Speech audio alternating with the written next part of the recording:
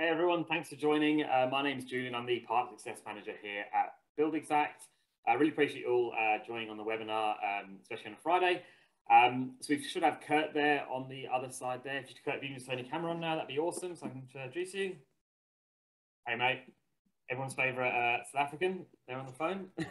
Hey Julian, thanks for having me, man. No worries at all. So guys, we've done a couple of webinars with Kurt in the past. So if you do actually want to check out any previous work before I forget to mention it, check out our YouTube channel. So BuildExact on YouTube, and then there's some webinars there. They're normally the slightly longer ones. When we have Kurt on, we always tend to get about 25 minutes, half an hour worth of questions. So if you find the longest videos, they're normally the ones that Kurt will be on.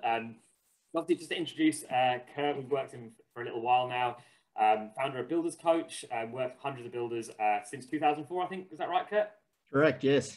Yeah, so worked with hundreds of builders throughout the years, helping them, and it's been great having him on board to share all his knowledge and his insights with our customers and people in our network that we may have spoken to even a few years ago that tend to join these webinars.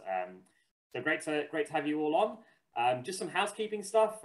Throughout the webinar, feel free to ask questions. We'll try and throw to a few questions during the presentation where they're appropriate to what Kurt's covering off, but we'll save a big session at the end for questions.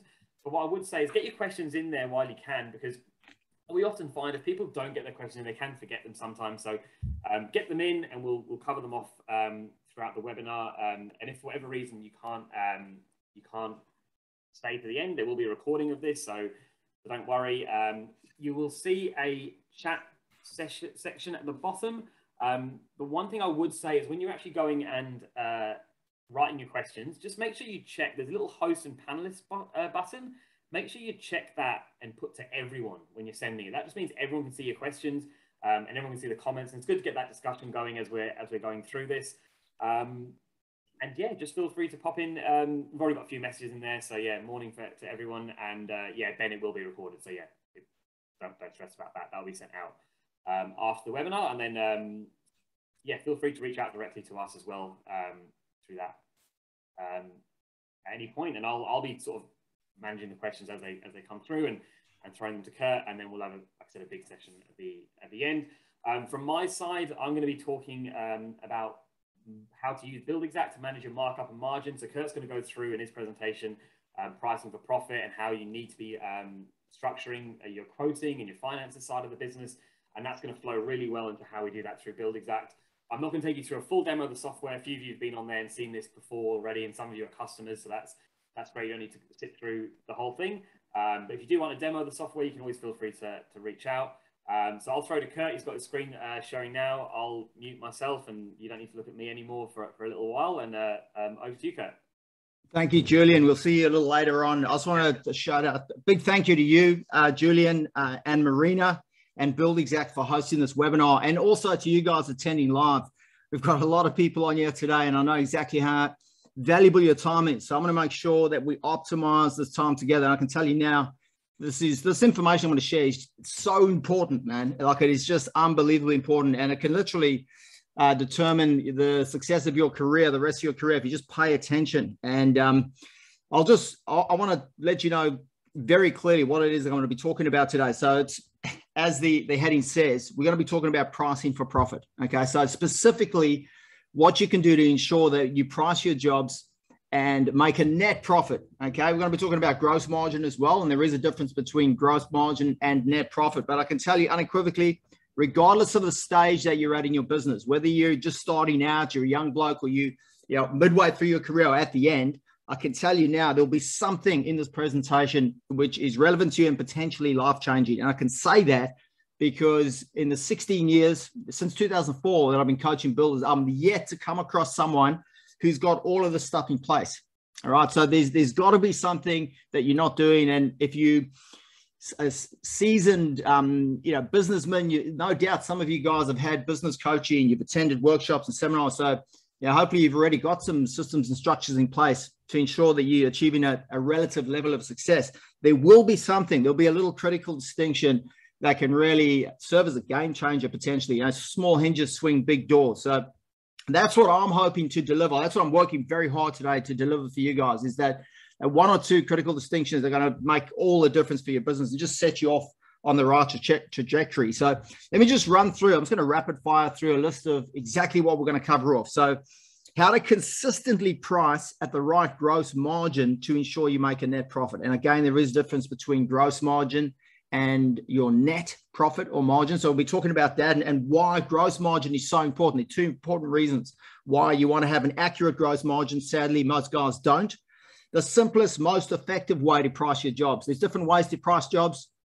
I'm going to talk about the simplest and the most effective way to ensure that you're going into a job pricing it correctly and you know exactly what that margin is. And then the game is holding that margin on delivery, obviously ensuring you don't have any overruns, and then seeing if you've got it at the end.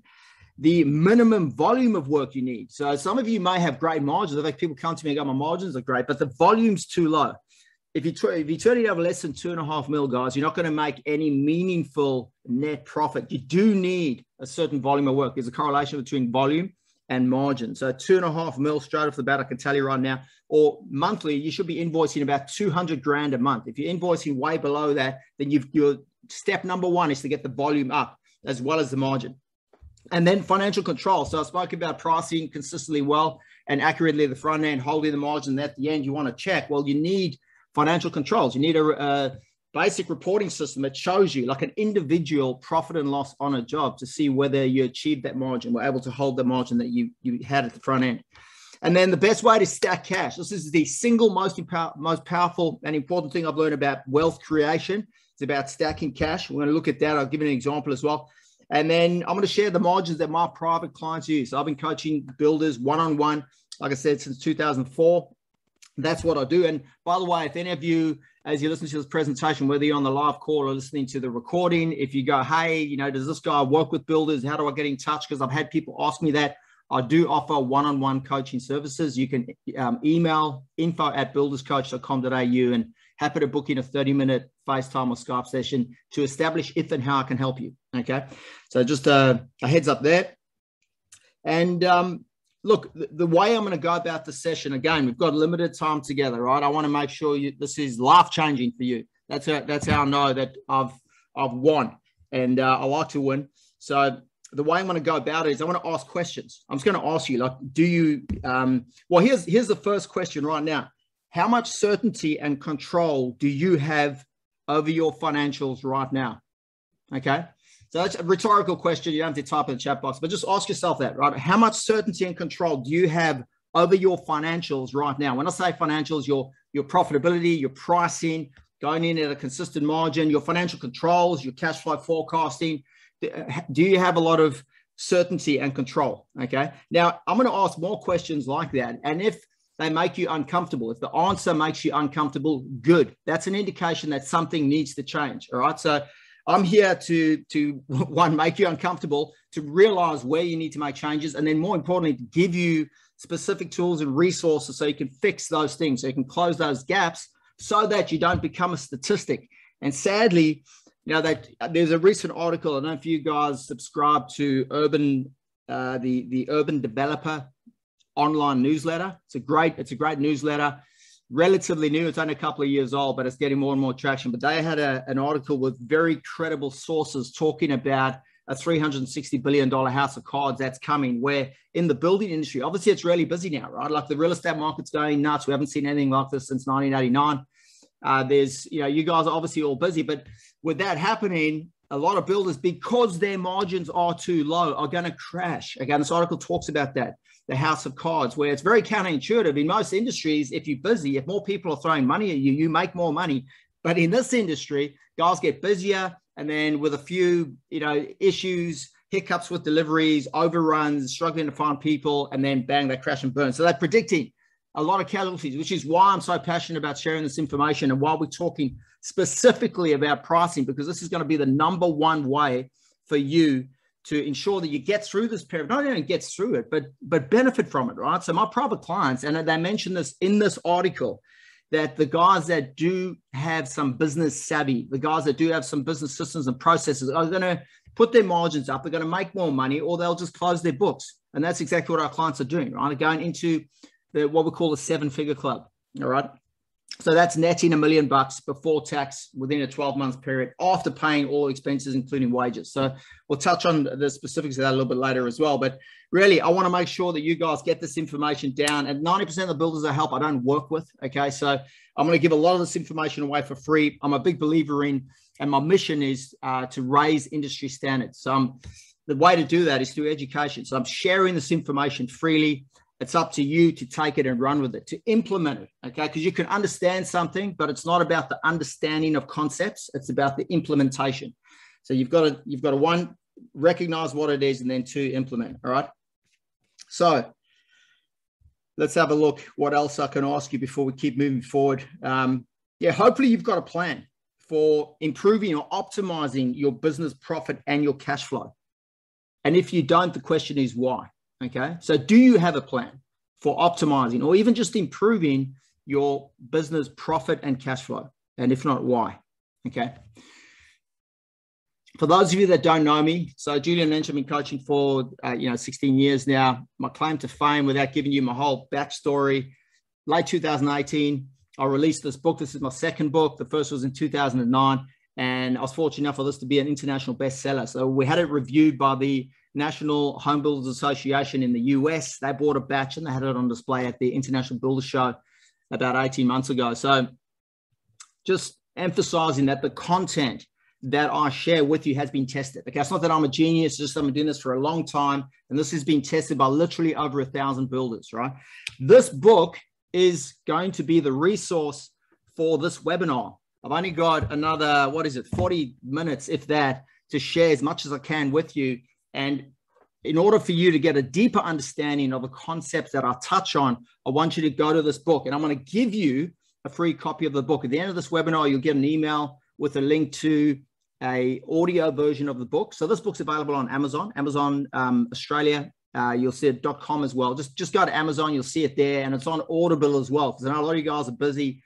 I, for one, don't read books anymore. I listen to audiobooks, right? So you can grab that. But more importantly, there's a resources section in the book, all right? So there's 40 documents and these videos in there as well that you can use, including a complete business development checklist. There's a 742 quality assurance checklist, all right? There's a recruitment process in there that's probably worth 60 grand over your career. It's the same recruitment process that recruitment agencies use. So all of that is in there. You guys can tap straight into it, okay? Obviously today, though, we're focusing on pricing, and there's also a lot of documents in there that I'll be pointing to that you can access. Chapter 2 of the book is all about pricing for profit and explains in a lot more detail than what we're going to go into today about the difference between markup and margin, what your margin should look like, what an average margin is, what my private clients' margins are at. And bear in mind, I'm working with builders all over and have worked all over Australia and New Zealand. All right. So it's great for you to use this information as a yardstick. Okay. And just know that 80 or 90%, between 80 and 90% of builders out there are not interested in business development. So the fact that you're even turning up for this call puts you in a unique category of people who understand that in order for you to run a successful business, it's going to require more than you just knowing how to build, right? There's another whole apprenticeship, which is the business apprenticeship, which is what I'm sharing with you through this book and then today as it relates to pricing. Okay, so if you want to go deeper, because I know some of you are going to have other challenges right now. You've got an opportunity to grow. You're thinking, how do I put on more people? Who do I employ next? How do I cost that in? Okay, so I'm not going to have a chance to answer all those questions right now, but you can get them in the book. So at the end of the day, in order for you to be successful, okay, and my job today, again, is to just simplify things, to dumb things down. Sadly, there's a lot of industries that complicate for profit. Legal, accountants often, not all of them. And then IT, they sort of complicate, and the less we know, that the happier they are, because the more they can invoice us. My job is the exact opposite. It's to make it simple. So quite simply, you're either on a trajectory where you can see the green curve, a best case trajectory where you are implementing systems and processes in your business and working on your business. Hopefully you guys have all heard that term, or that you're familiar with the difference between working on versus in your business, right? In it, you're just getting work, doing work. You're on site, in the office, quoting jobs, doing them. On your business, you're putting systems in place, right? So you're either on a track where you're implementing systems and working on your business consistently well and heading towards hopefully best practice, a best case scenario. So we call it best practice. All we share is best practice systems and processes. So the best possible way to do things right now. And I can tell you now, it keeps changing. It keeps evolving and changing. If you're not working on your business at all, and you're just working in it, you're going to be heading down on a bad case or worst case scenario. If you think, oh, you're just treading water, that doesn't happen. That straight line that you can see there, that doesn't exist because of a concept called entropy. Everything is always decaying and deteriorating. It's the same as your health and your relationships. If you don't work on them, they're going to get worse. So things are either getting better or worse. So my question is, what track are you on? Are you going towards best practice or you're heading south on that red line? And it's all about decision-making, guys. At the end of the day, you've got to make a decision, ideally with conviction, to work on your business and to do it consistently well. So if that's all I can do for you today, some of you guys maybe, you're brand new to business, you're going, this is, what's this all about? It's a lifelong journey, but it starts with a decision. So hopefully, if you haven't made that already, you make that decision today and get on that track, because it's going to change your business and it's going to change your life. Because when you've got a business where you're in control and you're making money and you've got great systems and a great team, there's very few things more exciting, and it lends itself to a lot of passion and purpose, and what it does is give you more lifestyle choice. Okay, so it spills over into your personal life as well. All right, so make a decision if you haven't already. The clients that I work with, a lot of them are on they are fast tracking their progress towards a 7-figure club. So you would have noticed the name of my book is $1 Million Builder. It may sound a bit wanky to some of you. The title was born out of the fact that we've got about 40 guys that are in that 7-figure club. So turning over less than $10 million in a calendar or 12-month period, right? And netting $1 million, 7 figures, after they paid themselves a wage and everyone else. All right, but it's before tax. And let me just tell you, most businesses in this country and across the world, small businesses don't make a profit. So when you do, you've got to be very mindful that the tax man is going to come after you.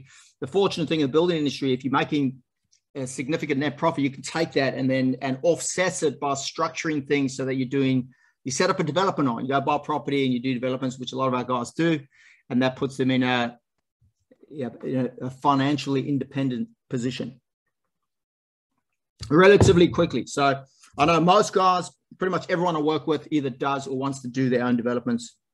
And I always say to guys, I'm going to give you a tax problem, and that's the best way to offset it. So what track are you on? That's the big question. Doing nothing is a decision, or choosing to do nothing is a decision in and of itself. So I would highly recommend, right? I know it's been a tough year for everyone. Everyone's like, it just, it depends where you are. You Queenslanders, you've had it easier than New South Wales and Vic, and I know the Kiwis have had a tough time as well. It doesn't matter what your situation is, right? I'm going to recommend that you dig deep, right, and push hard into the Christmas break, right? I would put in, and this is what I'm doing with my private clients, right, is have a 12-week plan, regardless of where you're at. If you've got good systems in place, get a plan in place to eliminate inefficiencies, to optimize your performance. If you've got no systems in place, get a solid plan in place to get the foundation systems, the fundamental systems in place in your business. And if you're thinking, well, what are those? In my book resources section, there's a 90-day plan that's all written out for you. It's in a spreadsheet, and it's week by week, and it's got all the foundation systems you need to have in place. We follow a process or principle called the 80-20 principle. You may have heard of it. Pareto principle basically states that 20% of the things you do are responsible for 80% of your results. So in business, your results are profit, workflow, and cash flow, right? So there's 20% of the things you and your team do every day that heavily impact on those outcomes. So we look at those and we systemize those first and foremost. So with that in mind, you can implement a lot of that in the 12-week period. All right. So my challenge to you is lay that track, get stuck in. And then on the break, on the Christmas break, when you're having a cold beer on the 25th, you're going to look back and you'll have that first 3 months ideally of 2022 mapped out as well. And you're going to feel great because you know you're going to be setting yourself up to take full advantage. All right. And you don't want to be on the flip side where you're on the break and then you're going, oh, what are we doing next year? We've got a tsunami of work coming, but we need more people. Should we employ someone? What scheduling tool we're going to use? That's a nightmare, right? Get your things to get yourself sorted out now, ahead of the curve. All right. So let's look at the other parts of the business by way of this, what we call profit wheel. Right. So there's 10 different areas, regardless of whether you're a sole trader or you've got, 50 carpenters working for you. You're going to need to have a strategy. And again, choosing not to have a strategy or direction. Strategy is your direction you take in the business. And then your strategy for your marketing, for capital, for building up working capital. It's crucial for sales, for improving your conversion rate, right? For your job delivery, for your administration, for your finance. So again, what is your plan? What is your strategy for optimizing your profit and your cash flow? Do you have one? If not, why not? And your financial controls, for improving your financial controls. And I can tell you right now, guys, the quickest way to set these things up is through other people, okay? So you've got your systems, which is relevant to every other part, but your team, which includes not only your subbies on site and people in the office, but also your web developer, your bookkeeper, your accountant, your lawyer, your business coach, people who can help you set things up quickly and well. So well being best practice, right? Without you having to figure it all out for yourself. There's never been a better time to be in business, guys. I can tell you now, like one of the best things I did was not look at the media. About a year ago, I just stopped. All right. And I've met other people out there that don't look at the news at all on their phone feed, the radio, TV, nothing at all. Okay. And I'll speak to enough people where I can find out any significant news without having to get sucked in to that cesspool. All right. So the number one leverage point for you is through other people. I just want to make that crystal clear. You can accelerate your results. Even if you're a standing start, right? If you're a standing start, as in you started your business today, I can pretty much guarantee you in 3 years at a walk, you can get into that 7-figure club if you want to, okay? But it requires you to step up. It requires you to lead and to seek out the best people and systems and to make decisions. The hallmark of leadership is decision making. So hopefully we can get you to do that today. So again, 80-20 rule, there's 20% of the systems and processes for each of these 10 areas that'll get your business humming or at least heading on the right track so that you're making a profit, right? So let's go through some questions. I want to find out, and again, Julian mentioned, like if you've got questions, which I highly recommend you put in the chat box, we'll answer, we will address those later. But I do want to know from you guys, what is your biggest challenge right now? I've got a fair idea of what the generic challenges are, but really this webinar is all about you. I want you to feel like you've got specific solutions for your challenges. So if you could please type in, I want you to type in now to make sure that you guys are there. I can see the numbers in the chat box. What is your biggest challenge right now for your business? Okay, please type that in. I'm not going to go through it now, but I want you to do that. And the key thing, guys, when it comes to sorting out whatever your challenge is, eliminating whatever inefficiency you're dealing with right now, the number one way to do it, or the smart way, right? You've all heard of that term, working smarter and not harder. The way to do that is to, again, spend time looking for the right people, all right? Who are the right people that you can access, who can help you quickly implement a best practice solution, all right? So here's a couple more questions while you guys are typing that in. And again, if you listen to the recording, you can pause this, right? And then ask these questions to yourself and jot them down. And again, if it makes you uncomfortable, good. All right, so do you have a 5-year plan for your business? Do you have a 5-year plan for your business? If not, why? Do you have an exit strategy for your business? When I say exit strategy, do you have a succession plan for those of you towards the back end of your career? Are you going to pass it on to a family member or someone else? Are you going to sell the business? Are you going to scale the business? You could say, once you complete your operations manual, if you've got everything running like a well-oiled machine for all of these 10 areas, you can take that and license it and sell it to people like a piece of real estate where they pay money up front plus a percentage of turnover, and you can do that as many times as you want. All right. What is your marketing plan? Do you have a marketing plan?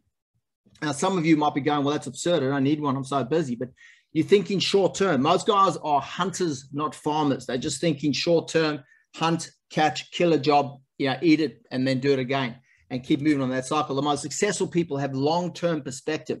They have a farming mentality where they'll be marketing now. The number one marketing strategy is networking through architects, setting up relationships now in the lead into the break so that they can find guys who are happy to send them referrals their clients with instructions to pay for a quote, which is a different conversation. Hopefully we'll get to touch on that.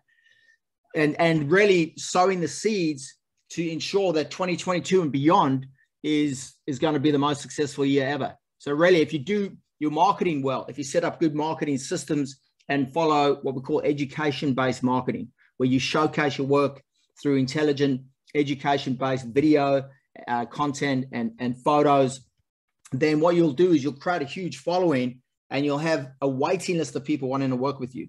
Okay, that's the blue ocean strategy that we take our private clients to. So what is your game plan there? Do you have a game plan for your marketing and how to set that up so that you've got 100 people wanting to build with you, but you can pick the best 10 and stagger them perfectly? Okay, that's the optimum proactivity situation for your business, is when you pick and choose the jobs based on geographical location, the type of job, the type of client and their personality and the margin, and then when those jobs start. Okay, so you've got to overbook the flight, but then also have a process for politely referring on. All right, and this stuff, guys, it is not that complicated. You can just swipe and deploy. If I showed you this, you could just take it, use it, and then follow the process, and the results take care of themselves. Okay, what is your process for building up working capital and retained earnings? I'm going to show you a very simple process in a second that works like a bomb. It's been phenomenal for myself personally and all of my private clients, and it's the number one thing I talk to my private clients about when they come on board, when I onboard them. What is your process for sales? All right. Are you charging for quotes? Let's just ask that question. If you're not, it's now, that was the one thing that I did for the industry.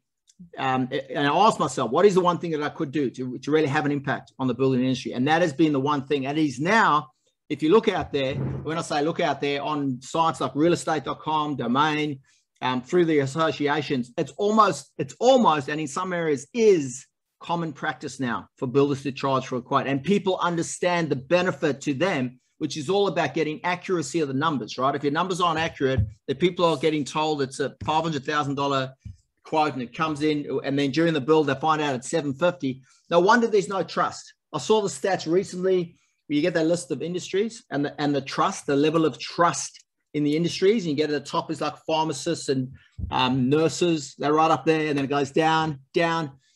Politicians are above builders, guys. You're right there. I think lawyers are freaking, maybe not lawyers, but it is bad, man. Out of 23 industries, you're down at the bottom because, and I can tell you now, it's because of the pricing. The pricing is not accurate, and people are getting stung left, right, and center. I know people personally that will never, ever build again. You could be a multinational award-winning builder and offer to build for my friend for free, and he'll say, no, thanks. He doesn't want to do it ever again. You probably know some people like that, right? That's how bad it is. All right. So what are you doing to raise standards? And if you're going to do one thing, charge for quotes, package it up as a cost analysis, and help people get accuracy with their numbers, right? You would do that for a family member, do it for your clients. And then what is your process? Again, we don't have time. I want to get dive into the financials, but what's your process for improving your administration? Guys, you can go paperless. I'm running a webinar soon on how to go paperless. We did this years ago. You could run your entire business paperless, right?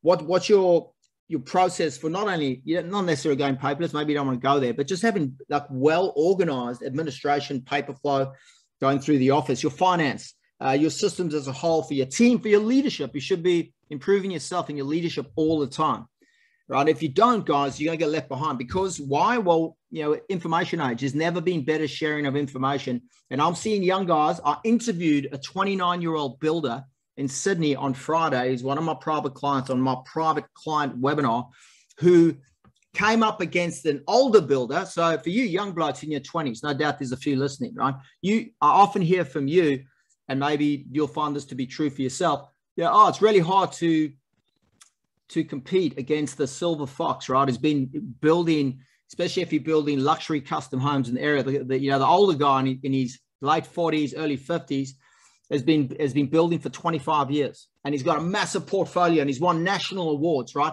How are you going to compete against that if you're 27 years old or you're 29 years old? Well, this guy did, and the woman that he met with, she said to him, I met with one of the best, if not the best builder in Sydney, right?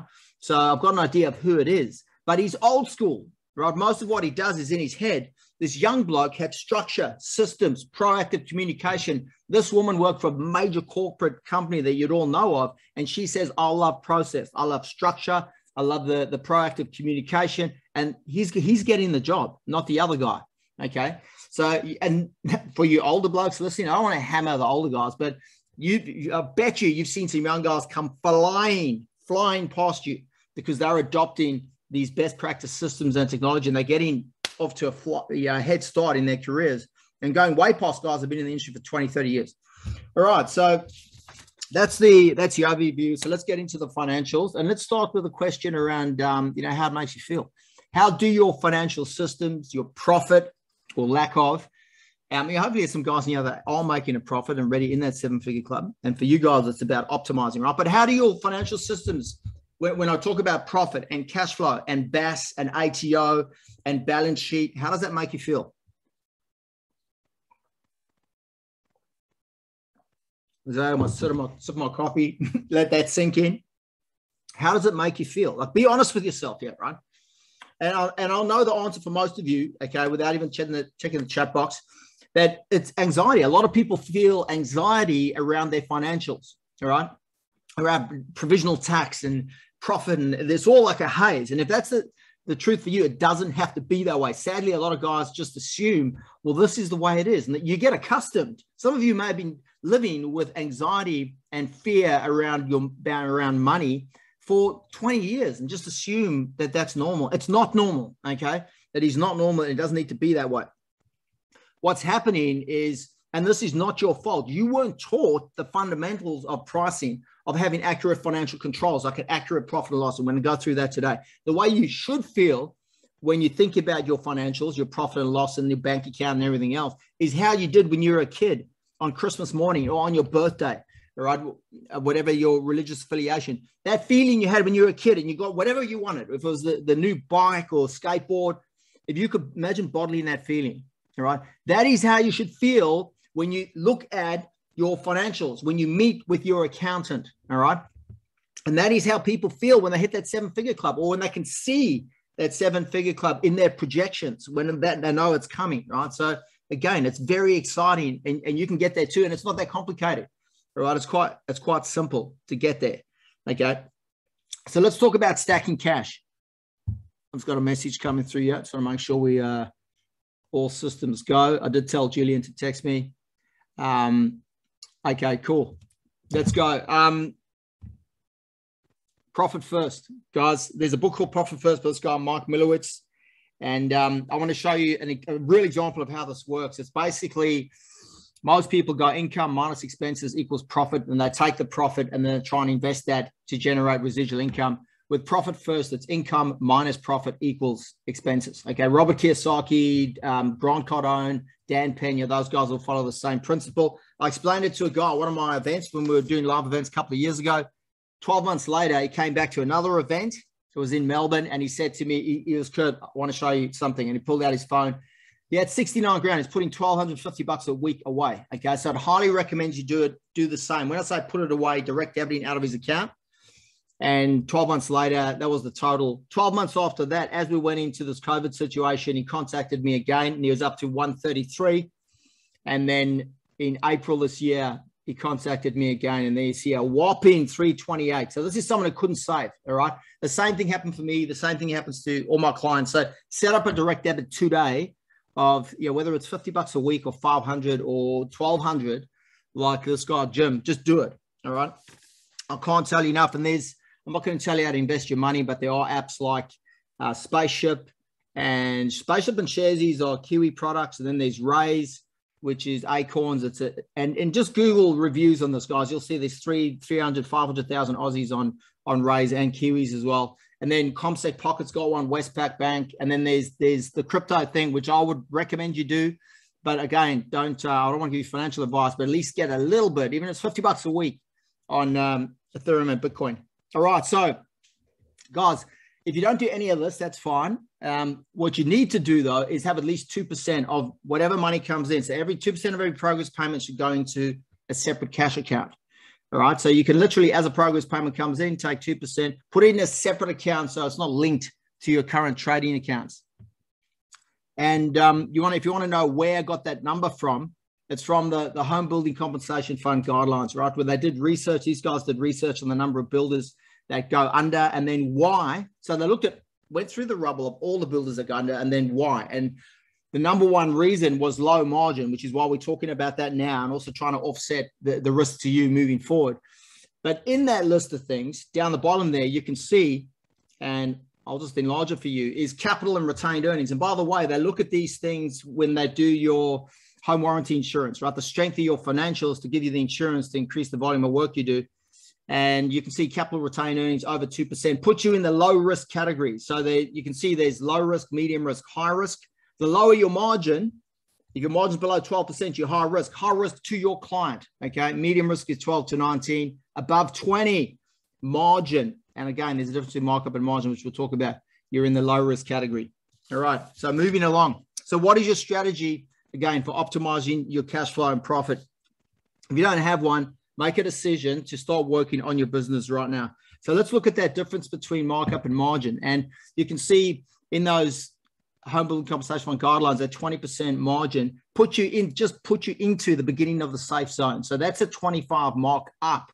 So the markup is what the percentage you put on once you've calculated the costing. So if you do a real simple example, if the costings on a job, materials and labor, and including your time for supervision and project management, if that comes to say $100,000 and we mark up 25%, so nice easy numbers, that's 25 grand. 25 grand goes on top of the 100 costings. The total figure is 125. That's what your client pays. When we work out the profit on that, it's simple. It's 25 grand. That's gross profit. Now you still need to pay your overheads from that. So we haven't included any overheads in your costings, right? And the reason we haven't is because we know that your overheads will only ever be between 8 and 12%. So for those of you that are listening to recording, or even if you're on the live call, write this down. I want you to check this. Check your overheads. Now make sure when you check your overheads that you don't include any site-related costs like supervision, project management, any of your apprentices, labor, any of that. Okay, that is cost of sale, like your bricks, steel, timber, subbies. Okay, a cost of sale is a cost you incur after signing the contract. All right, so this is in line with the simple process for pricing. Trying to include your overheads is just too difficult, right? It's going to require, if you're going to put a percentage in or something, whatever you might be trying to do, it's going to require that your turnover remains the same every single year and your overheads remain the same. It doesn't happen. It's never going to happen, okay? So rather take overheads out. We know they'll only ever be between 8 and 12% of your turnover. Again, check that, but take out your site-related supervision and project management out of there, because most of you are going to have that in your fixed costs on your profit and loss, and you shouldn't, okay? And again, if we go back to the example of that 25 markup, that 25 grand is the gross profit, which we then use to pay overheads, which should be between 8 and 12. Probably in your case, it'll be closer to 8, most of you. That 25% or that 25 grand as a percentage of 125 is 20%. That's the margin. So mark up is going up from the costings. Margin is coming back from the total. Okay. Again, chapter 2 of my book goes into more detail, and you can see more examples of exactly how that works. My recommendation is you get a 25 margin, and that requires a 33 markup. So you got 100 costings on the job, materials, labor. You put 33 on. Let's use the same example, 100,000 costs, okay, including supervision and project management at an hourly rate, weekly allocations. That's going to require that you keep timesheets, okay? Mark up 33. That 33 grand profit as a percentage of 133 is 24.9 or 25%, okay? Now, you're doing that not to profiteer. Some of you are probably going, oh, I won't win a job. Yes, you probably won't win a job if you haven't differentiated. So there is some front-end work that you need to do. You need to position yourself as a specialist. So you specialize in renovations, extensions, they'll be the most common, or custom homes, and you have a portfolio. You want to be the cardiologist, not the GP. And once you do that, and if you've got some basic education-based content, then people will gladly pay you more. They'll trust you more, okay? Because you're a specialist. You know what you're doing, all right? So that's the difference between markup and margin. highly recommend 33. You guys should all be able to achieve 33 markup or 25 margin. Now, by the way, in the Builders Coach community, that 25 is okay. You'd be like an average student if you had a 25 margin, okay? Most of you are going to be between 10 and 15. I know that because just having spent this much time in the industry. And here's the thing, right?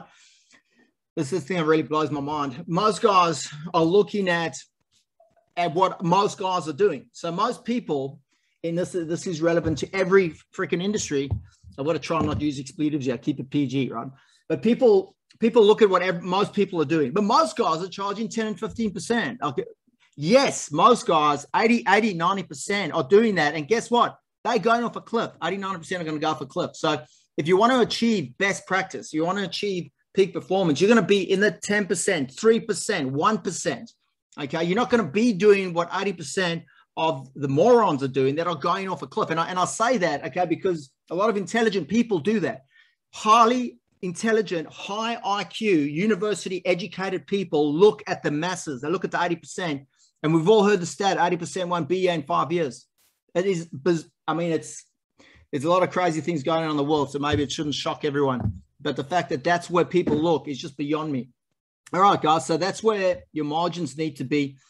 Here's a big one, right? If you've listened to nothing else, if you just do this before the Christmas break, right? Look at your jobs. Now, this is going to require that you ideally have financial controls where you can do a profit and loss on a job. So when the job finishes, you look at the costings, the cost of sales, just the materials, labor, including your time, and then look at what the gross profit was, and then convert that to a percentage, and then compare the profit on jobs.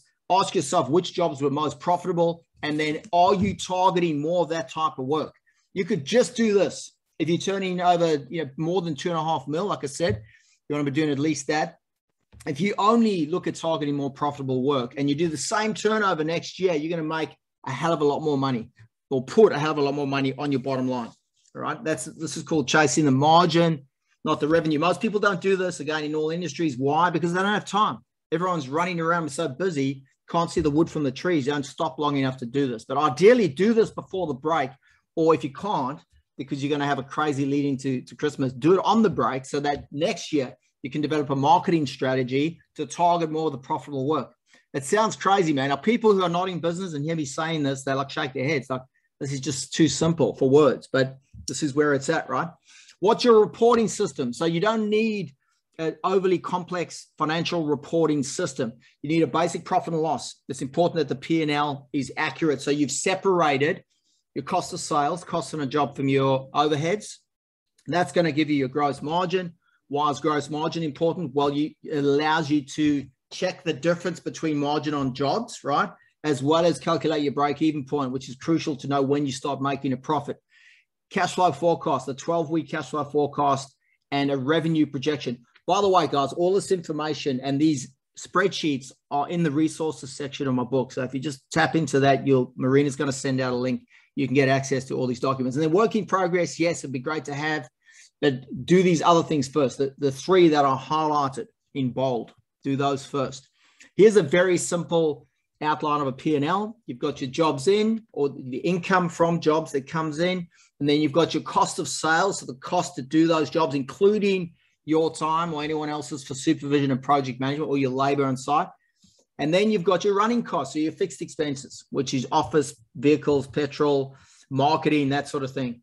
And again, if you look at your fixed expenses minus the site-related labor costs, it should be anywhere between 8 and 12. I've never seen over 12%. Please contact me directly if yours are over 12. That's an indication when you top heavy. Girls often ask me, when should I employ another supervisor, or when should I employ another project manager? Those are cost of sales. It doesn't matter. If you've costed them inaccurately, your client's paying for that. You don't say, when should I buy more bricks for this job? Or how do I know I can afford it? Well, it's costed in. The client's paying. When do you employ a contracts administrator, or grow your team, or get an office? That you look at your percentage, your costs as your fixed costs as a percentage of turnover. And if they're at 8%, you've got room to move. If you go past 12, you know you're top heavy. All right. So flying along, here's an example of the cash flow forecast. Again, it's in the resources section of the book. 12-week cash flow forecast is the best. So you've got money in, money out, one washed up against the other. And this will tell you your net cash position. which is powerful. Guys, metrics. I highly recommend you do this for next year.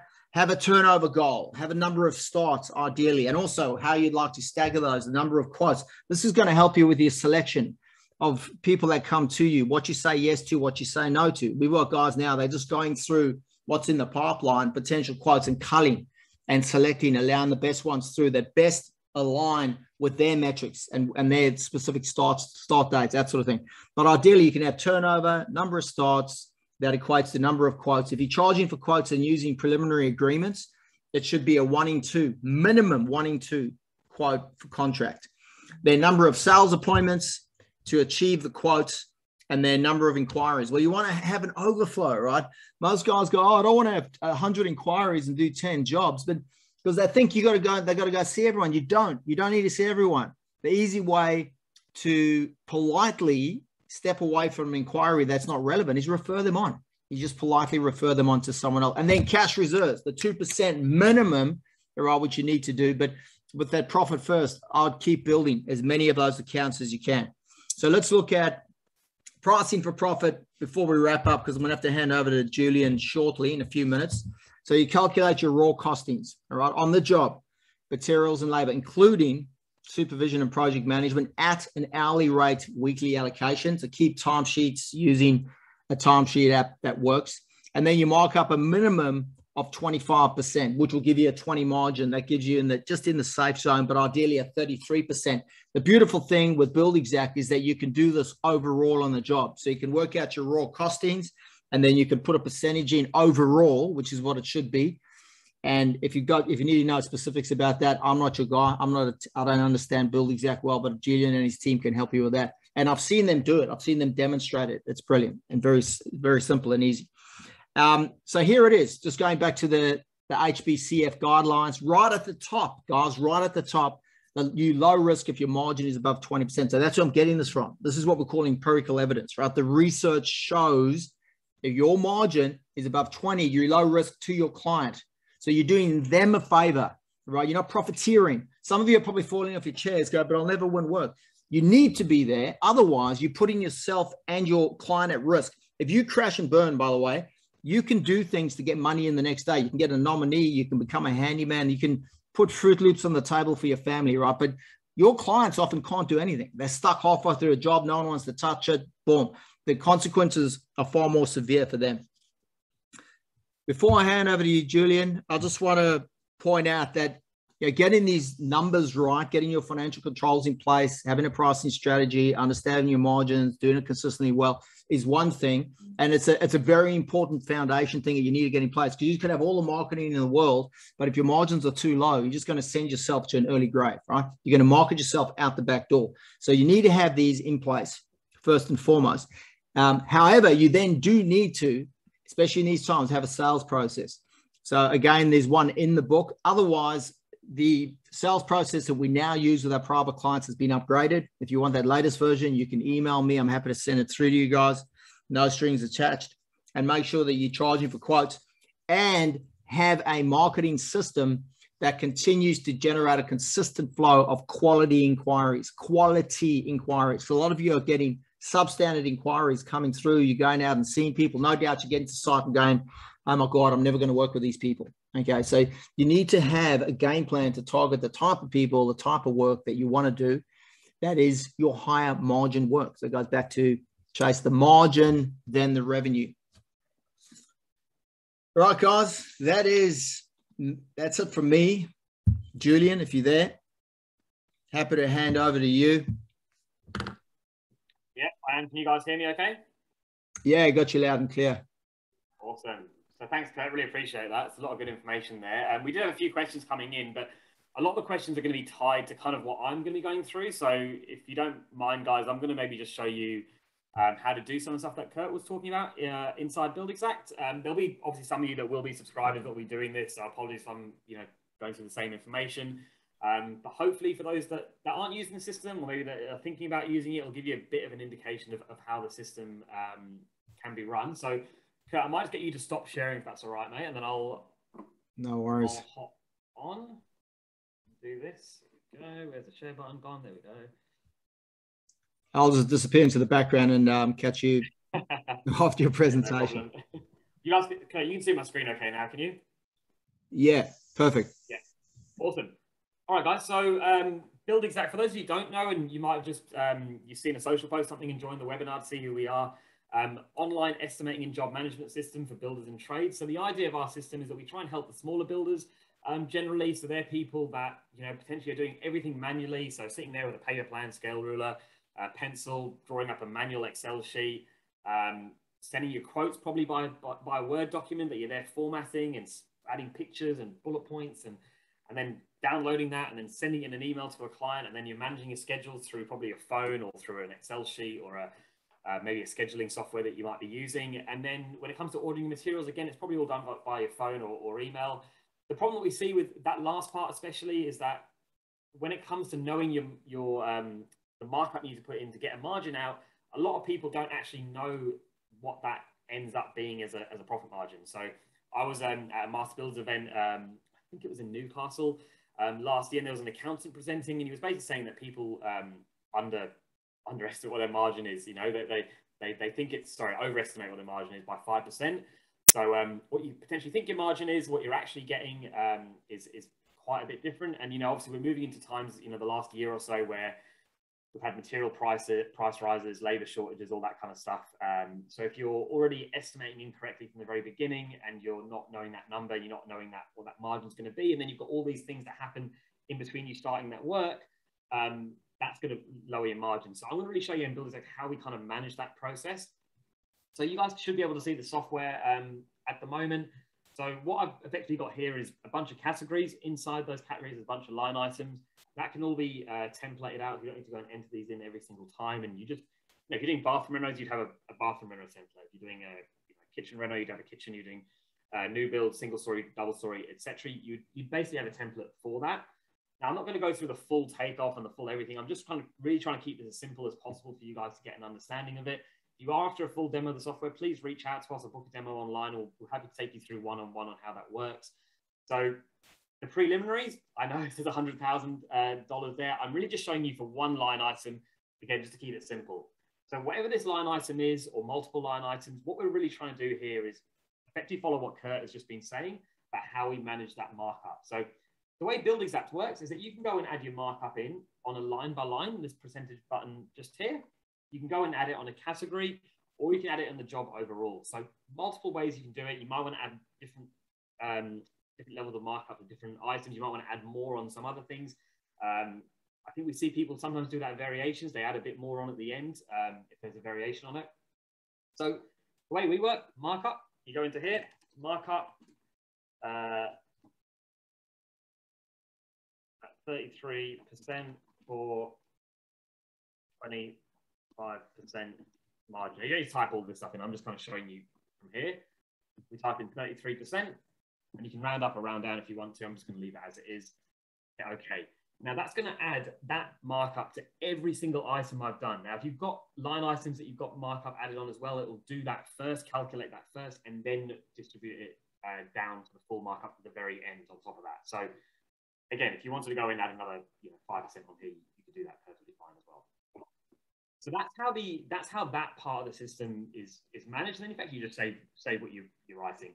Now, there's a couple of options here. I won't go through all of this stuff, but for those of you that are interested, there's a couple of options here in terms of how we distribute that markup. So there might be items that you want to show to the client. You want the markup on there, but you don't necessarily want to show the client that that markup is on that item, for example. There's a few options there you can do to redistribute that around. So if you've got 100 other items, it will take it and distribute it across the other 99 items, just so the client is still not seeing that fully marked up price, they're seeing what the actual price is. So that's how you get that information in. Now, I won't go through the whole takeoffs and everything like that, but I'm just really trying to show you how this part of the system works. Now, I've got another Build Exact job here. So it's the same thing I've just done. It's just saves me having to go through the process of creating it. It's the only thing that I've put into this job, because it's the only thing I've priced into this job. So obviously you would normally see a bunch of other things in here.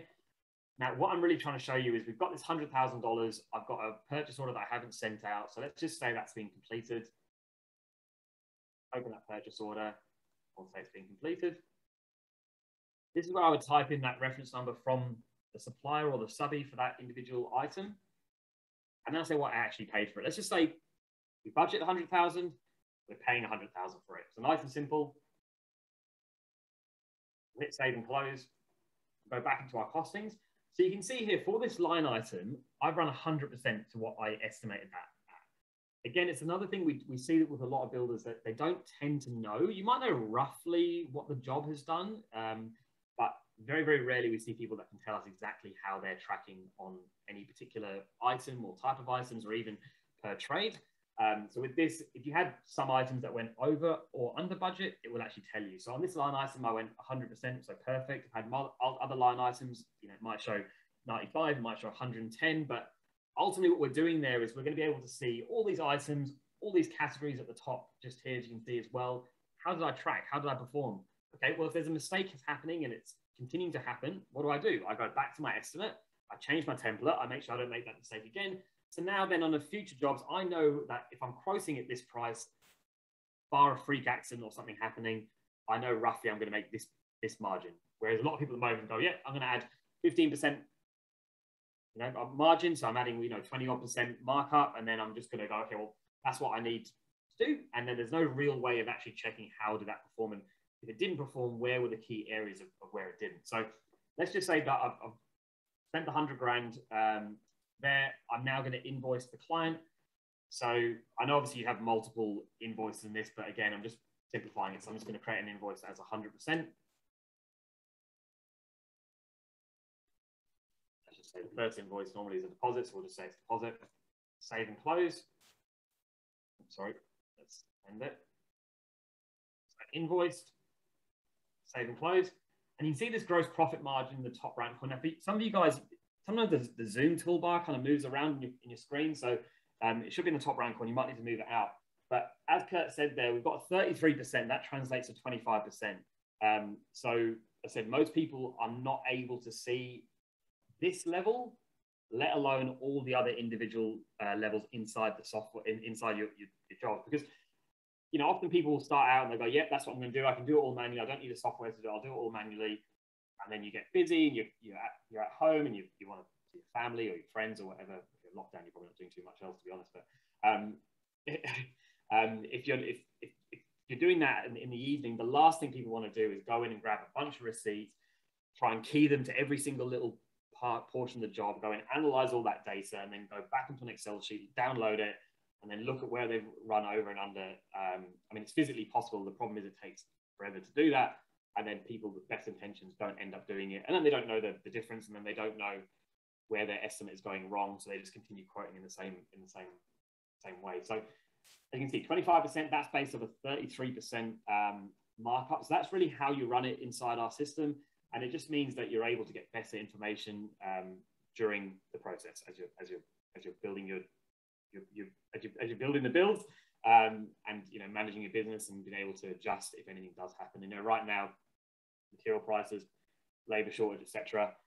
Interesting to see what happens next year with that, when everyone's sort of out of lockdown and potentially there might not be as many of the government grants. But I think I spoke to Kurt yesterday, and he thinks that with the international arrivals that we're all going to set to flood back in, that should stimulate it as well. So interesting to see what happens next year. But guys, again, that was really, really quick from me. I didn't want to take up too much time because I know a lot of you are using the system and, you know, probably don't need to hear me go on and on about it.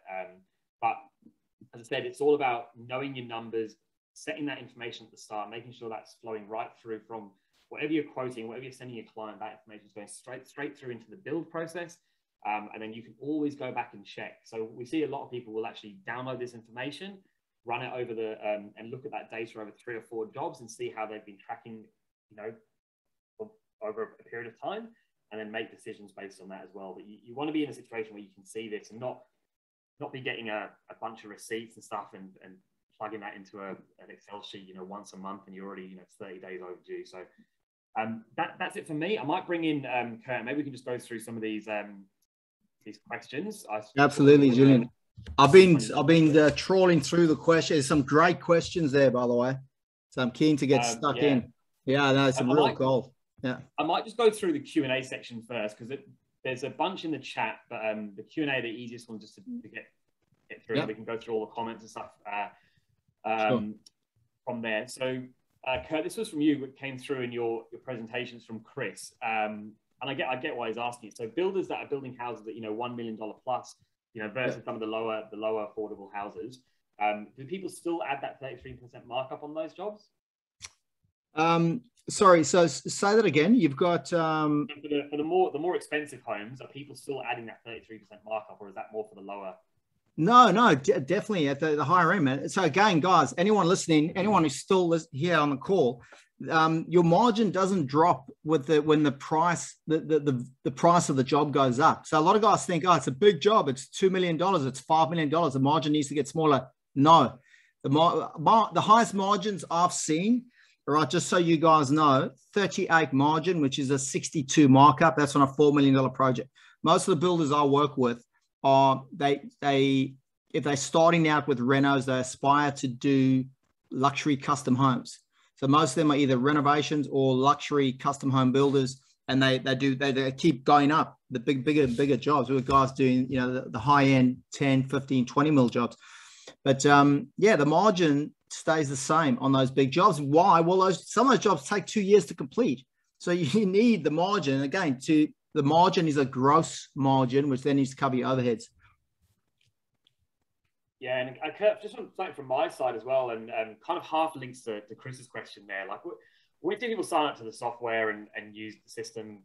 For me personally, if it was me building a house, the people that do X, Y, Z, I'm going to trust them more and I'm going to pay more than someone else that potentially is offering me a lower price. And a few of those things, simple things like if you've got an email address that's, at Hotmail or at bigpond.com, change that, get a business name. That is instantly more professional to a client. I'm going to trust you more. I'm more likely to pay you more. If you give me a really, really sharp looking quote, quickly, those sort of things are all going to impact like that. For me, that price doesn't matter as much as long as I physically got it from the bank, obviously. Man, there's so you spot on. Look, success in business is about adding value. So it's about how to add value, and the way to do that is for most of you guys, if you're doing renos and custom homes, the number one way that you can differentiate, which is a key thing in marketing, and stand out from the other builders so that price is no longer a question, is if you improve the client experience, which is proactive communication. Most guys don't even spend time going there. Even the guys that I'm working with, they just don't have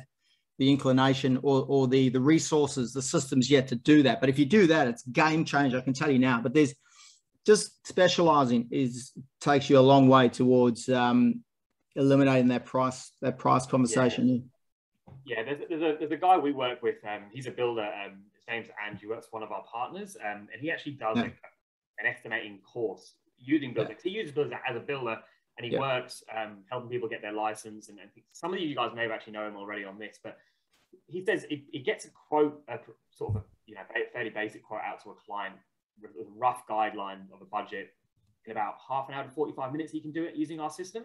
And he sets that expectation. So for me, what I want from someone, I'm going to someone, I want to say, okay, well, what's the process? I want to give me a rough guideline what it's going to be, because I don't know if I'm looking at 500 grand or I'm looking at a mil. That rough guideline, get me something as quickly as possible, and then we can say, once I'm agreeing there, then I can go forward and forward and forward on it. But I think a lot of people spend so long in getting that information to the client, they've probably also reached out 2 or 3 other builders. And if that process is slow and that client experience isn't good, then they're less likely to part way with as much margin for yourself. So thanks for that question, Chris. Roger, how do you send out PO to other trades without client's name and address to price to keep client's information confidential? So I think he's referencing purchase order. I think that sounds like one for you, Julian. Yeah. So with the purchase order, I'll just hop into it. You guys can still see my screen, okay? Yeah, that should be still up. So this is how the purchase order screen looks from BuildExact. All the items that you list, you hit raise purchase order, and if you've got 5 items that need to go to Sparky, you send all those 5 items to the Sparky. So what you put in here doesn't necessarily need to be anything to do with the client, because effectively all you're adding in here is where you're getting it delivered to, who the contact is from the sub your supplier perspective, the description, the date required, any instructions. So it's just giving you a basic level of information to go to that sub your supplier. So we don't actually share any, unless if you put the client's address obviously in there, then it will go, it's more for delivery, right? But if you're picking it up, you don't need to add all that information in. So you can add as little or as much information from that system. I'm hoping I'm answering the question Roger, there for you if I've understood that correctly. But let me know if I haven't. All right, I think that's all from the Q&A, although Tony in the Q&A as well, is it 30% markup and that includes your margin? So that's one for you, Kurt. So I think what Tony's saying, 33% markup, that'll be a 25% margin. Yeah, that's right. So yeah, 33 markup equates to 25 margin.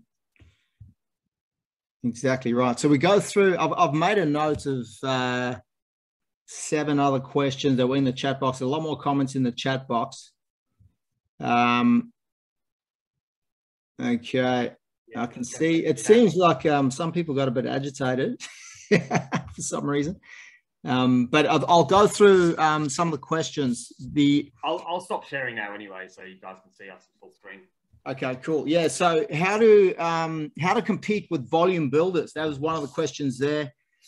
You don't compete with volume builders. If you're not a volume builder, then don't compete with them. Differentiate. Do something else. So people who want to, if you're a custom home builder, or you offer a unique build, whether it's a reno or a custom home, then the market that you'll be targeting, the people that come to you, are going to, in most cases, be repulsed by a volume builder. They're not going to want a cookie cutter home. So again, this is just it's about you differentiating yourself in the market and then choosing a niche that is going to put you out of that market, so you don't compete at all. And again, chase the margin, guys, not the revenue. Okay. Someone mentioned getting good trades. So that's a great question, and something that we're working on with a lot of our guys. How do you get good trades? Well, it's like, how do you get good clients? You've got to understand what your clients want, and you've got to be attractive to them. So you've got to add value in a way that that gets them to lean in and then want to work with you, right? So be the cardiologist, not the GP. So with trades, what do trades want, guys? They all want to get paid, right? So number one, I can tell you now unequivocally, they want to get paid, and it sounds ridiculous, but a lot of them don't get paid. Or every single one of them will have not been paid by a builder at some point. Every single one of them would have been strung out and paid late. So pay them well, pay them on time. And second to that is be organized. So again, so if you want to pay them on time and you want to pay them well, it comes back to margin, right? You've got to cost them in. You got to have your margin, so you can pay potentially slightly above industry rates in your area right now. That'll get their attention, and do it consistently well. And then also be organized, because that would be second to not getting paid is the builders being unorganized and they get stuffed around. So work on those two things. I love one from James. I was laughing when he sent it earlier on, that clients wanting a $1 million house for 300 grand. Yeah, exactly. So that's, people with beer money, champagne taste. So again, it's like if you can't sell BMWs to a student, right? They may love the car, but taking them for a test drive, you're wasting your time. So again, go fish where the fish are. You've got to position yourself. And most guys don't, sadly. They don't take the reins and drive their business forward in a particular direction. Their business just happens to them. Someone comes to them and says, can you do this build? They go, yes, they do it. And then they just get it. Someone else comes to them, and their future gets dictated to them by the environment and the people around them. So it's no job too big to spoil. You want to make a decision, stop and make a decision to move it forward, right? There was another question there. Well, that was the one I had next, actually, the $1 million house for 300. Yeah, don't speak to those people. And this is all about having a sales process, guys, and qualifying people out. The sales process that you'll see in the book resources, if you go there, the number one step is a questionnaire. So you don't have conversations with people before they've completed the questionnaire. You don't drive out and see someone on site before they've completed the questionnaire. And then after the questionnaire, you've spoken to them on the phone to gather more information and to further qualify them before you bother to reverse you out the driveway and go see them. Someone mentioned pricing correct and protecting margin. How do you price correct and then protect your margin? So I think the pricing correct we've covered. 33 markup, guys, 25 margin. That's where it should be. If you're not, then you're doing something wrong. Protecting your margin is in the delivery. So the best way to do that is to program the job well. So using something like Build Exact to program your job. Make sure you avoid a gunshot start, sign contract today, start tomorrow. And then, making sure that you've got leadership on site, but, driving the materials ordering, managing the trades, doing the call forwards, updating the site diary every day. We've got guys they finish at 3 o'clock, normally 3:30, but they stop work at 3 o'clock. And then for that last half an hour, they update into the site diary what they've done for that day, including uploading some photos into the system. And then the client gets access to that as well. So it's accountability for the team, because during the day, they're wanting to get through enough work to put up something substantial into the site diary. Plus, the client gets communication where, one of our builders, he hadn't had a call from a client for weeks, and he phoned him, and the client was like, I'm loving being able to log in every day and see these things. And also, then there's photos that you can use on your social media as part of the sales and marketing, education-based marketing, which is really powerful. Someone mentioned price rises. So obviously there's lots of price rises, right? One of our guys did full, and this is again, the benefit of working on your business. What it does, if you've got good systems and people, is it allows you to step back, play more of a directional role, and to review and assess and to look ahead, to project forward 10 months and start eliminating inefficiencies before they even occur. But this guy looked at all the price hikes for jobs. He found overall in Queensland, in Toowoomba, where he is, it was around 10% on the builds, but timber was 156%. And so, and the way guys are doing that, there's obviously different rules for different states, and we had a lawyer come on to explain all of the specifics. Quite simply, it's about being proactive with the communication, letting clients know that there are going to be price hikes for obvious reasons, and telling them that early on in the piece, and also making sure they have the financial capacity to absorb another, 10 to 20%. Because if they don't, that's dangerous, right? You don't want to put them or yourself in that situation. So upfront, proactive communication, have the difficult conversation about it upfront. And that could be a way to cull, if you like. Now, if you've got two people there, that everything else is equal, one of them's got extra buffers and they're okay to absorb the price hikes, then do that. But obviously speak to your association lawyer to make sure what you're doing is legal as well. Hiring staff. So that's a big thing that's happening now. That's why I mentioned our recruitment process in the book as well. The way that our private build clients are employing, like supervisors, carpenters right now, is they're placing ads on Seek, Indeed, and Gumtree, and they're buying premium ads. So I believe on Seek, for a premium ad, you pay $800. So and that is nothing. It's lunch money compared to what you'll pay a recruitment agency. Premium ad. We had a guy on the Gold Coast. We've got clients all over the country and New Zealand as well. But $800 got him 24 inquiries for a supervisor. Obviously, there's a lot of interest in Queensland, also regional areas all over the place because of the demographic shift. But placing an ad on those platforms, as well as through your social media and through your network, and also LinkedIn. LinkedIn's another place where you can, if you buy a premium LinkedIn subscription, you can contact people directly. You can literally search building companies in your area, and you can contact people direct without having to connect with them first. And you can just say, hey, we're looking to employ. We know you're probably happy where you are, but if you or anyone you know is looking to move, then here's what you get. So you got to package it up as well. Again, differentiate and make the working for you look like an attractive proposition. There was one there from Jason I might just quickly touch on. It's about implementing systems to flow from first inquiry to contract. Yes. So Jason, if you're not using BuildExact, we help with that. So we manage the lead section, so you can go and enter all your leads in there, what stage they're at, what budget they've got, any documents, pictures, whatever you want to add in. From there, you can then take it when you get to that process of estimating for them. You can add the estimate there. You can link them to customer portal as well. So I didn't go through that, but there's a customer portal where you can basically invite the client in. You can send photos. You can communicate through them and manage that relationship even before the build's even started, when you're in that kind of that quoting stage. And kind of something I mentioned before, I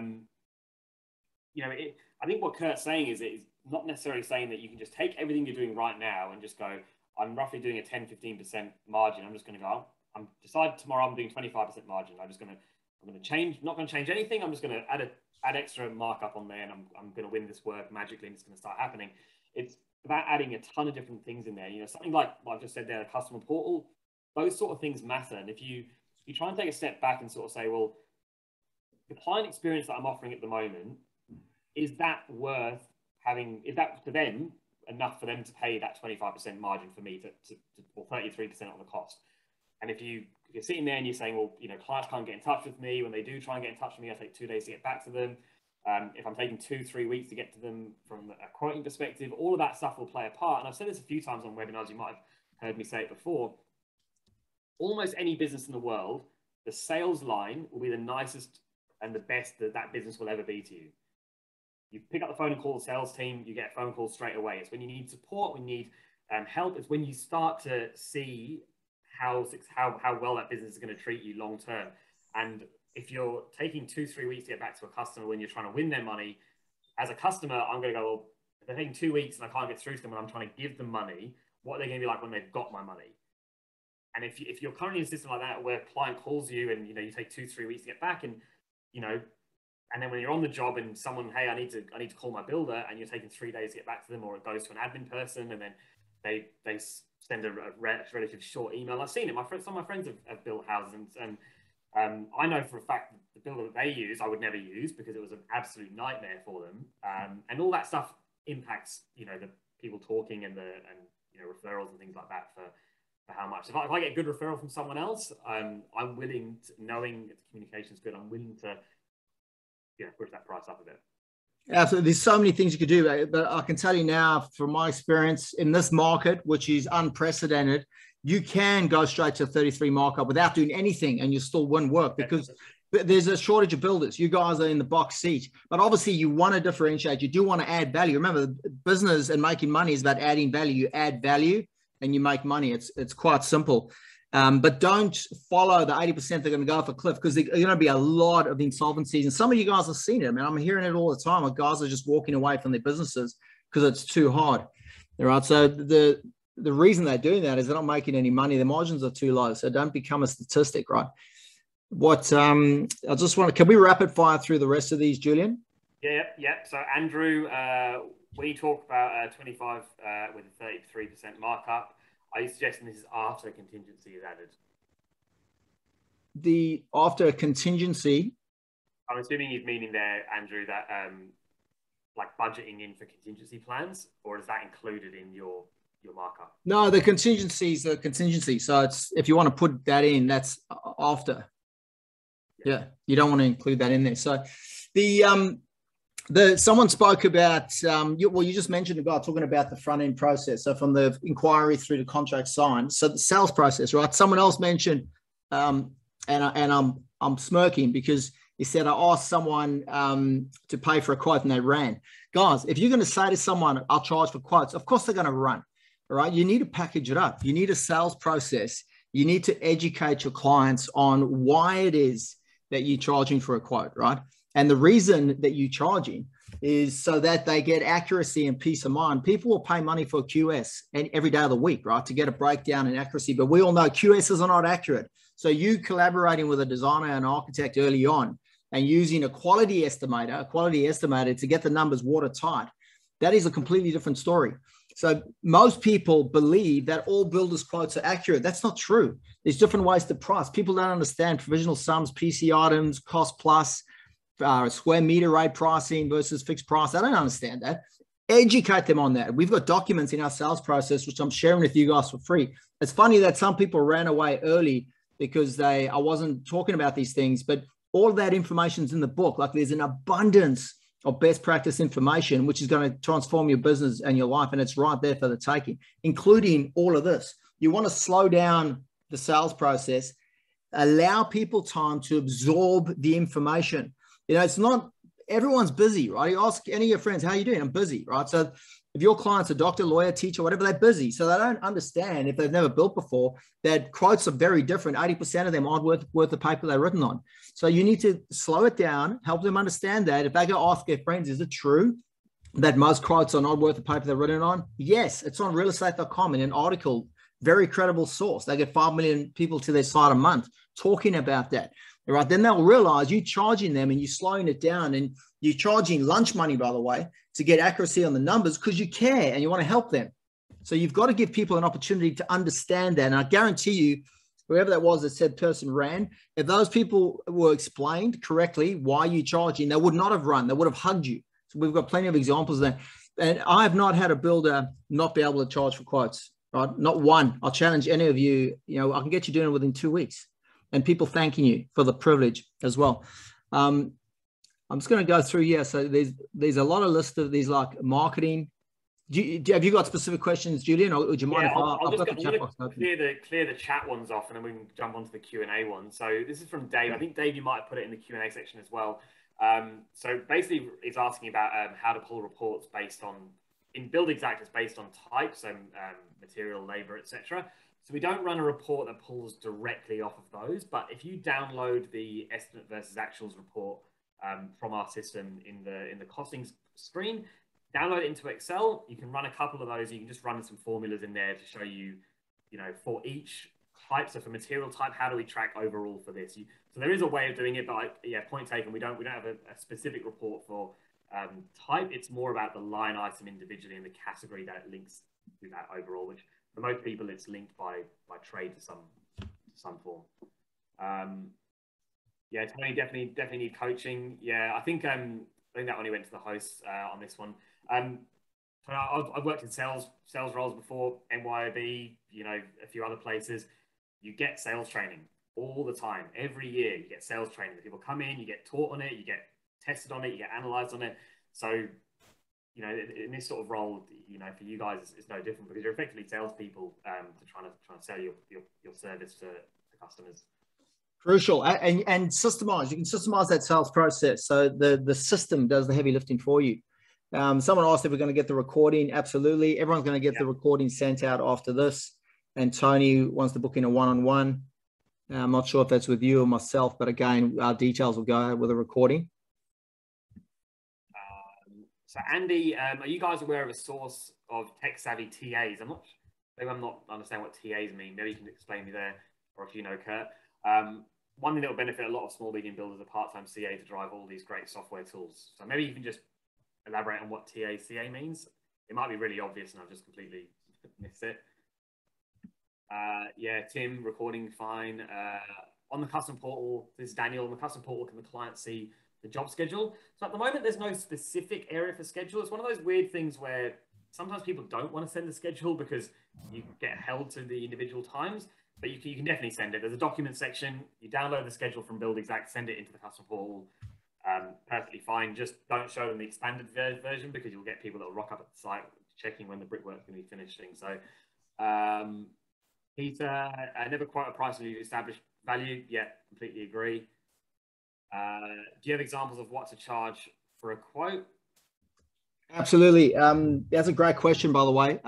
So our builders, not only do they charge for quotes, the proper clients that we have, but they outsource it to estimators. We've got some of the best estimators in the country, and they charge 0.25% a contract. So it's $2,500 on $1 million quote or project, and then the builder will put usually 500 on that, or not even. Like even if they just pass that cost on, the conversion rate goes up to 50%. So, but $3,000 on $1 million job is around about what they charge.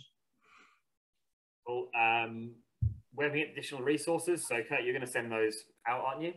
Man, there's a wealth of resources, guys. Like just, there will be a link to the book resources. There are 40 different documents and checklists and spreadsheets and some videos as well that you guys can watch. So just tap into that. Again, no strings attached. But if you've got any questions, let me know. If there's anything that I've spoken about in this webinar that you'd like me to send across, I'm happy to do so. I do respond to my emails myself. So that will go out with the recording. Marina's going to send that out, right? Yeah, that'll come out after the webinar. And then Andy was trade assistant. So not off the top of my head, Andy, but from my side, because I look after all the partners, I do work with people that sort of really focus on that software implementation side of things. So what I might do, I might just pop my email in there. And if you just maybe reach out to me when you've got some time, I can maybe try and put you through to someone and they'll help you with, you know, implementing that software and kind of using it on a daily basis. I'll hop into the Q&A section now because I know there's a ton in there. I don't want to leave those. Yeah, sure. So I think so Armin, yeah, Dave already answered your Armin webinar. Yeah, you'll get a recording. Yeah, Tony, you want to book a one-on-one with Kurt? That's great. And then Daniel, you asked about the schedule. We've covered that on the chat as well, I think. So I think that's all from the Q&As. Is there any more on that chat? The chat. Can I rapid fire through the chat? There's some good points here. So that I think it'll really help people, especially anyone watching the recording as well. So Craig Baxter mentioned marketing is the main thing. So our most successful clients are focusing on marketing now, which is very counterintuitive, but they're creating, essentially, as you mentioned before, we're all salespeople, right? And marketing is selling in advance. So you can set up and automate a lot of your marketing systems. The best building companies out there, they're really marketing companies that build houses, right? The best businesses in the world, they all understand that. So within marketing, video is one of the number one mediums. So creating quality video content and having that up on your platforms, where it's Instagram, House, and then on your website blog as well, is a great way to build an audience, and then have lots of negotiated tenders. So one builder tender process is what a lot of our guys aim for. Someone else, as Kelly mentioned, using the software. Scheduling is huge. A lot of if you work with myself on a coaching program, the way to get control of your business and get in that proactive position is to employ someone to run your jobs for you. So have a great supervisor that manages the trades and then does the programming, the scheduling, and then materials ordering. You've got to obviously have a recruitment process in place to employ the right people. The best supervisor is often an ex-business owner, like a sole trader, who hasn't been able to make it work. And there's plenty of them. A lot of guys walking away from their businesses. Sourcing supplies. That's everyone's experiencing that, but it's not debilitating by any means. And we've got, again, builders all over Australia and New Zealand. What else? There was one here. I think it's from Molinar. I think if I'm pronouncing that correctly, about how he charges for quotes. So saying that it's $1,500, and then if the client signs within the first 3 months, then that money is refunded. So that's a good way of doing it. So absolutely, that's what most guys do initially. Is they say to them, "Look, if you come on board, we'll refund it." But eventually, the guys stop doing that. It's just getting over the hump and charging for quotes standard procedure. And you've got to change your mindset. You're not charging for quotes. You're really helping them get accuracy of the numbers. So you're doing them a favor, and you've got to educate them on that, and then everything's fine. Cash flow. And that's a really important one. Obviously, profit, which you spoke about today, cash flow, workflow are crucial. The three sort of Achilles heels for the business. But the number one thing you can do for cash flow is have a positive, a front-end loaded payment schedule. So it's legal, but front-end loaded. And the MBA national lawyer explained it this way: you take deposit, 10% or whatever you can, maybe it's 5% in certain areas, and then the progress payment should cash flow the job. You cannot finance the jobs. Don't get me started on banks. Your contracts are not with the bank, so don't even engage the banks. Just ghost them. Just have a payment schedule. We've got an example which we've been using for over 10 years, 14 progress payments on a $600,000 job, and there's the same for $1 million project as well, but all the way down to whatever size. There was one, Kurt, I can't remember where it was now, it's a good bit up, but someone did ask about how to find qualified trades. Look, I'm not the best person to give you the answers on this, but we do work with a group called Carpentry Australia. They've got a pretty big social media following, and they're qualified carpenters on there. So, and we had James from Carpentry present to Build Exact team the other day, just a team meeting, and I think that might be somewhere you can look for those kind of places to actually find the qualified trades that are backed by a group. That might help you. Just a bit of advice from my side. No, cool. I haven't heard of them, but yeah, if you can pay them well, and if you're working on your business, if you guys have even got some business systems in place and just a plan, and you're going to continue improving, you're putting yourself in the top 10% straight away. And the best people want to work for the best businesses. So step up, lead, build some structure and process into your business. The builders that I'm working with, they share what they're doing with their team at team meetings, and people respect and admire what they're doing, because that demonstrates leadership. When you work on your business and you're improving the business systems, you're demonstrating that you are the captain of the ship and you're driving things forward. You're not just letting things happen. Most of you guys are reactive, not proactive. So that's a good indication. That's a good sort of litmus test. Are you reacting to more things around you putting out fires, or are you more proactive where you've got control and you're planning ahead? It tells you whether or not you've got processes. Andy as well there, I think he's right in there, Andy, that you're basically charging out for your own salary at $90 an hour. Or is that just from an estimate point of view? I don't know if that's what you're saying. You're charging for an estimate per hour based on how you spend it, or is that just a salary that you add into your job on how long you like to spend on the job? I'm not sure, but either way, for quotes, yeah. So yeah, that's perfect. You want to be charging for quotes. Yeah, if you're charging for a quote, and then just bear in mind on the bigger jobs, people often make changes. It goes on and on and on. So you can have a fixed price, 2 changes in there for the quote or the cost analysis. And then if they're going to make changes later, you can charge an hourly rate to continue to do that. But prelim agreements as well, guys, preliminary agreements where if someone doesn't have any plans or engineering, obviously know designers, architects, engineers, you can package that up and outsource it, and that sends your conversion rate through the roof as well. You get 70% of those. So again, all of that, we don't have a lot of time to go through specifics because there's a bit of detail there, but that's in my book as well. Cost 15, plus. 15. Oh, sorry, go on. No, you go. No, go. I was going to say 15 to 25 hours, what we see a single story new build quote takes to complete. We get it down to, people that use us get it down to about an hour to 5 hours, depending on the type of work you're doing. Awesome, man. And bear in mind, guys, if you opened a business charging for quotes, you wouldn't make any money. So if you're not trying to make money, it's more ensuring that you're not dealing with a tire kicker. Because once someone pays you for a quote, there is no chance it's a tire kicker. So you will never quote for a tire kicker again. What else? Tony. Okay, great, Tony. Look forward to talking to you. One from Melinda here for you, Kurt. We're a trade-based business and finding it very difficult to get progress payments and deposits through on the job. Any thoughts? So payments from what? Clients? From the builder or? I think that's probably what it's through, what it sounds like. Yeah, it's builder. Yeah, builder selection. Find a builder. So, sorry, what was the lady's name? Melinda, be very careful who you deal with, because that's going to get worse now in like next year. So what you want to do is, and the way to check whether your builder is proactive and organized and professional, do they have systems and processes? Are they working on their business? If they're not, if they're running their business out the back of their ute, I would run, because people that have inefficiencies now, they're just going to get worse moving forward unless they do something about it. So hopefully that's, sorry to be so blunt. But that's pretty sadly a lot of guys are going to be in a bad position, and as a trade business, you're going to bear the brunt of that if they're not organized, right? So which is why talking before about trades, what they want to get paid, 1, there you go, and then 2, they have an organized builder so they don't turn up and the guy, like, they've got to keep coming back and change everything.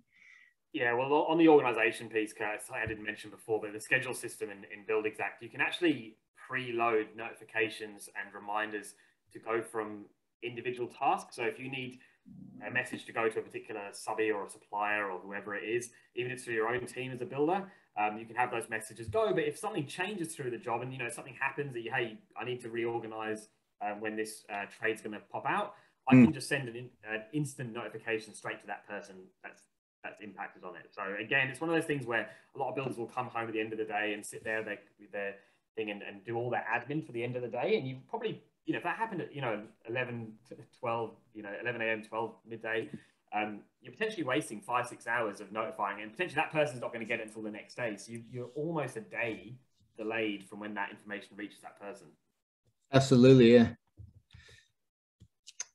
It looks like that's a wrap, Julian. Yeah, I think that's mostly it. We've still got a ton of people on, which is awesome. I love seeing that this many people stay for the whole questions at the end, even if they're not even asking any questions. I saw that. Yeah, there's like 100 people on. Yeah. Yeah. Well, guys, that's it from me. Hopefully you enjoyed the webinar. Obviously, thanks so much for Kurt coming on board. Thank you. Raise a hand. I don't know if. Okay. People have raised a hand. I don't think I can. You might need to, if you've raised a hand, you might need to actually physically ask a question in the. I think it might be people saying thanks, maybe, potentially. No, that's cool. Hey, it's been an absolute pleasure, Julian. Thanks again, man. You guys are awesome, and we'll chat soon, eh? Yeah, definitely. Guys, if you are interested in a trial or a demo of the software, please reach out. And yeah, get get one of us to take you through the software. That'd be awesome. Take care, guys. Have a good weekend. Appreciate it. Cheers. Yeah.